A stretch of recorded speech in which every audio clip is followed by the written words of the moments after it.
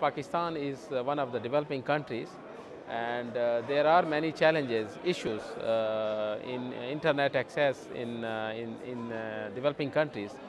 One of the critical challenges is the infrastructure. Some of the areas where there is no connectivity. In this regard, developing countries are making efforts and to connect the people to unconnected peoples and to serve in the underserved people. Our government is taking very initiatives in this regard, and they introduced the Universal Service Fund with the contribution of the cellular operators, and to cover the area where there is no connectivity for the internet.